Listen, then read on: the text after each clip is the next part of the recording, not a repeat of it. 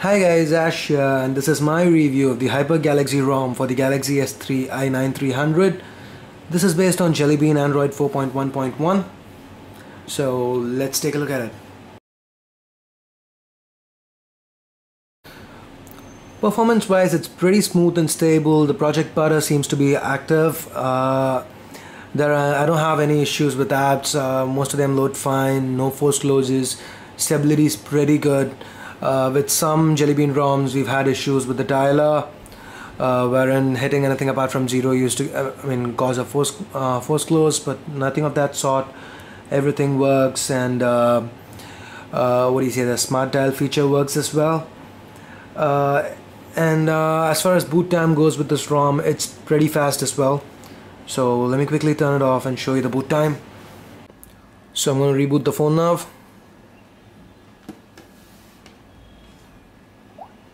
So I hit the stop clock like a second later, so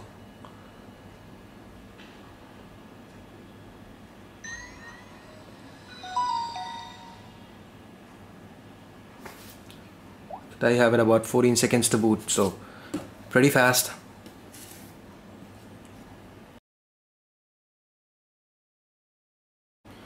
So now on to the features. Guys, this ROM is about 220 MB. Which means it's bare bones, no bloatware included. These are all the apps that you get, 16 of them. Just your basic camera, contacts, downloads, email, gallery, music player, and so on. You can add some extra stuff. The thread in XDF forums is very active. You get a lot of add-ons from there. You can flash GApps to get Google Now, which is not included by default. You can get Google Now. There is an extra add-on for Swipe. As of right now, just to show you, alright, with the keyboard, the predictive text doesn't work. You need to get the dictionary flashed again. All these are available from the original thread. A link to it is in the description, so you can get it from there. Apart from that, there are no issues with keyboards. The contacts work fine. The Play Store works perfect, no issues. Paid apps, free apps, everything downloads, no issues at all.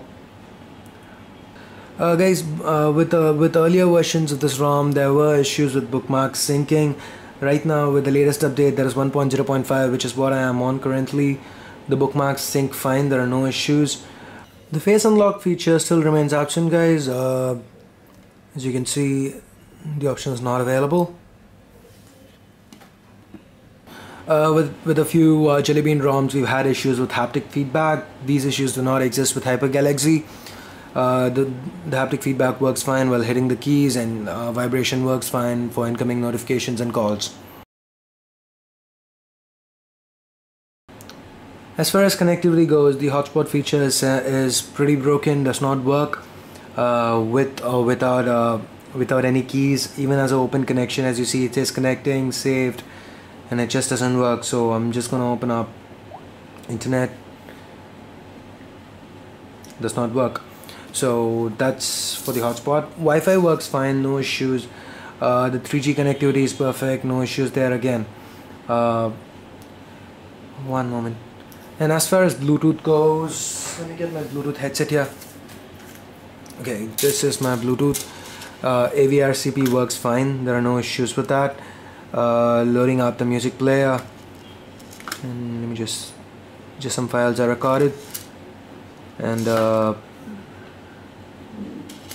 that's file number 7. Forwarding, skipping tracks, going back, pausing it, playing it. One of the most important things for any ROM is the battery life, and as far as the battery life goes, it's pretty good.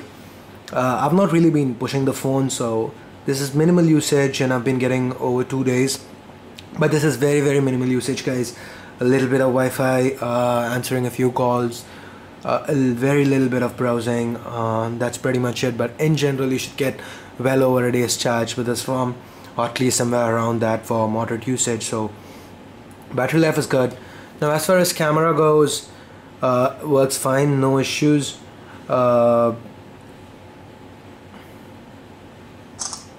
Pretty fast, and the burst mode works fine.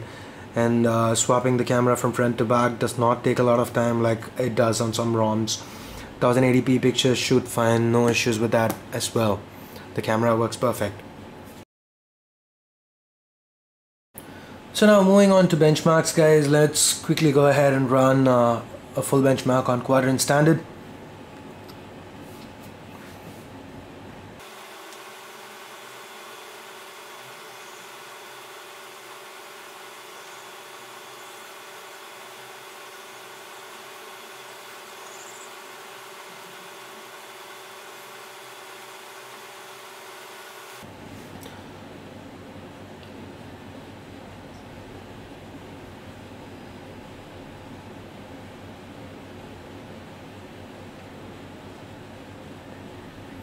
$5,476. And guys, for some reason the Antutu benchmark wouldn't run on HyperGalaxy, so I wouldn't be able to show you that test. That's pretty much it for the review of HyperGalaxy, guys. This is a very good base ROM to start up with. There are a lot of add-ons, on the original thread, and it's very light. 225 MB. It's pretty fast as well. So if you want a decent base ROM, to start off with, I definitely suggest going with HyperGalaxy. So that's pretty much it. If you guys have anything to say, leave it in the comments section, or you guys can hit me up on Facebook or Twitter, or you can email me directly. All my contact details are in the description. And before you go, make sure you hit the like and subscribe buttons. And if you guys do want to do me a favor, use my links to Amazon from the description. If you want to order anything online, not necessarily Galaxy S3 or smartphone related stuff, just use my links to get to Amazon. And every time you place an order, I tend to make a few cents to a few bucks. The pricing remains the same for you. It's just that Amazon would pay me if you go through my links. So that is if you guys do want to help me out. So that's pretty much it, guys. Thanks a lot for watching, and I'll see you guys soon with more videos. Till then, you guys have a great day. Bye bye now.